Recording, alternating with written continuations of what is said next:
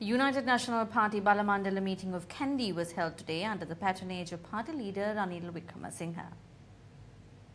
Ministers Lakshman Kiriyala and Akila Viraj Karyavasam were also present at the meeting. Who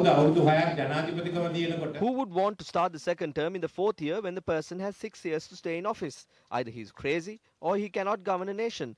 Mahinda Rajapaksa is not crazy, but he couldn't run a government. That is why he let go. Some said, do not take this over. It is like drinking a cup of poison, they said. But we came forward and took it over. We came into power, we took over the government. Although we couldn't create any job opportunities and couldn't complete some work, we were able to complete a lot of things. Prime Minister also spoke about the next provincial election.